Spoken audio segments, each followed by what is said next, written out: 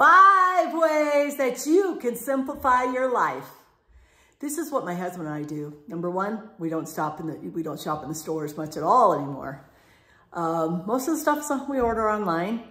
We find that it really simplifies our life a whole lot, not having to run around town trying to find what we need.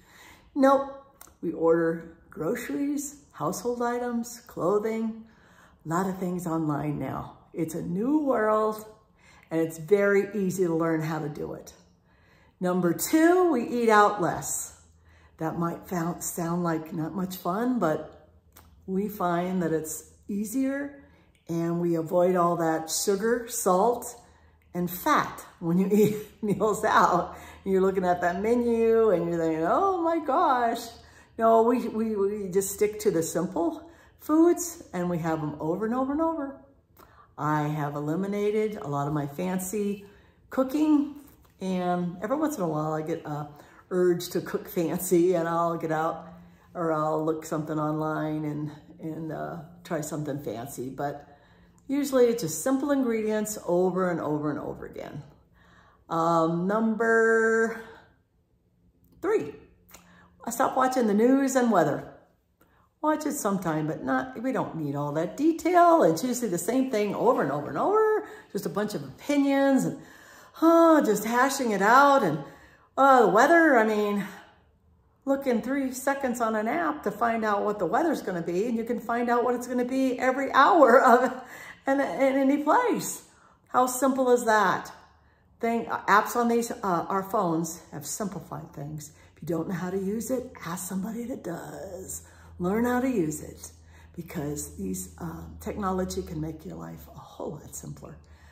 Number 4, simple daily routines. I have a morning routine, an afternoon routine, and an evening routine, and I follow them, and they're usually 20, 25 minutes a piece, and it gets all the essentials done. And if I have blocked in my day to do anything else, like laundry or anything like declutter, an hour of decluttering or an hour-long project, that's on my calendar.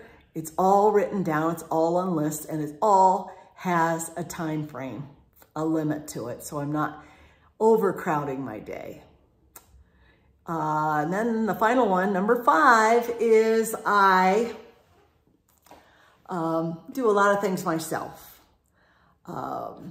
I wash my car myself. It's not that difficult, and my car looks good all the time. I cut my husband's hair. We bought this clippers, and he's got a beard now, beard and mustache. I know how to trim a beard and mustache. It was all learned on YouTube, and we ordered the clipper on Amazon Prime, came the next day, did it. He looks real good all the time.